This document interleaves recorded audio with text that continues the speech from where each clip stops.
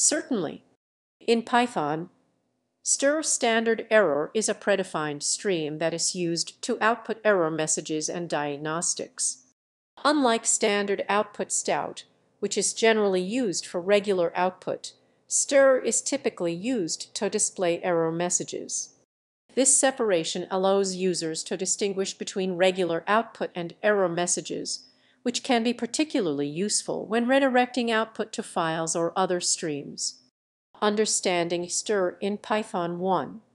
Default behavior. By default, str is displayed in the console or terminal where the script is executed and is unbuffered. This means that error messages are printed immediately without waiting for the buffer to fill up. Accessing str in Python, you can access str through the sys module. Specifically, you can use sys.stderr to write messages to the standard error stream.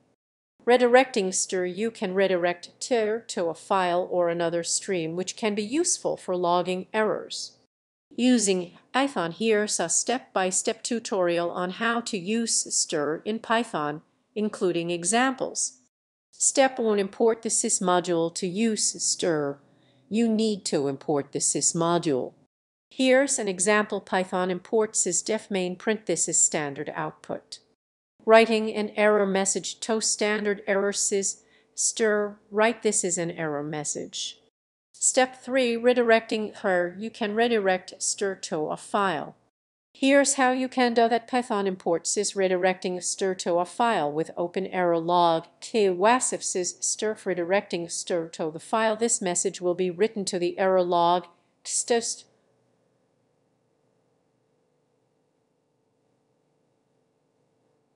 Str write this to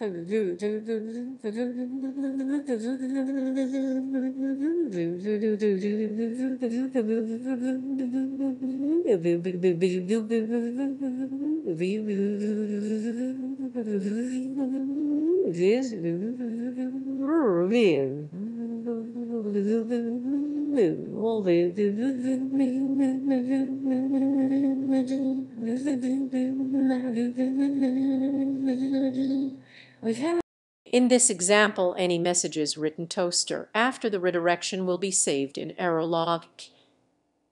Risses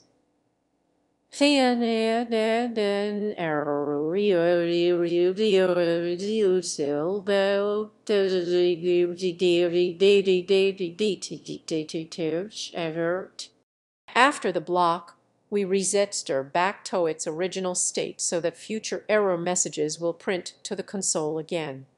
Use cases for str error handling. When you are handling exceptions or errors in your application, using str helps in logging errors separately from regular output. Debugging. During development, you can print debug messages to str to avoid cluttering the standard output. Logging in production applications. Redirecting str to a log file can help in tracking down issues without interrupting the flow of standard output. Conclusion. Using str in Python is straightforward and can greatly enhance the way you handle errors and diagnostics in your applications. In your stress the way you handle this as By separating error messages from standard output, you can create more robust and user-friendly applications.